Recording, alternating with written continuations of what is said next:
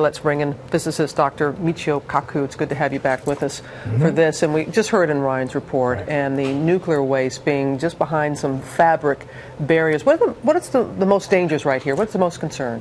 Well, the good news is that we no longer store our atomic bombs at Los Alamos like we used to, especially after World War II. However, the danger is that there are 20 to 30,000 barrels, 55-gallon drums containing plutonium-contaminated waste. Everything from gloves to helmets to nuclear materials from the reactors. The danger is that a fire could split them open, release plutonium into the air. Plutonium is the most toxic chemical known to science. A microgram you can't even see in your lungs will cause lung cancer. And to fight this, the dangers that the firefighters must be in to battle this, and the special training and equipment that they need?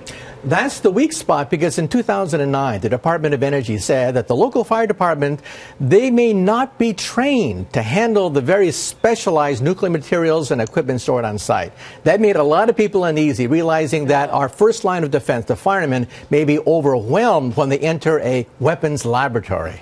And Dr. Kaku, the floodwaters in Nebraska and the nuclear plants that are there, it's been very much in the news, a lot of concern. What's the biggest danger there?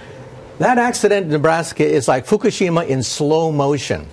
At Fukushima, the tipping point was hit almost immediately by the tsunami, which overwhelmed the pumps and safety systems. Here, we have time. But the floodwaters are rising. If they rise a few feet more, we could see pumps begin to fail. At that point, in a worst-case scenario, Right. we could drop cooling water, and then it's like Fukushima 2.0. But the Fort Calhoun nuclear station, that's been shut down since April. So doesn't that help? It helps, but it takes 36 hours for water to boil off once the pumps fail.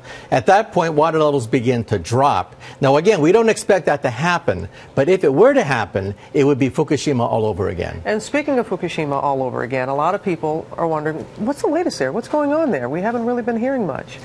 The thing is not yet stable. Next year, they hope to finally get the pumps circulating. Just this morning, it was announced that they tried to get the pumps to work to circulate the water. It failed. It did. Recent estimates are that perhaps 30 to 50 years to clean up that nuclear disaster. Yeah, we can't forget over there either, as we are concerned here at home, too. Dr. Kaku, thank you.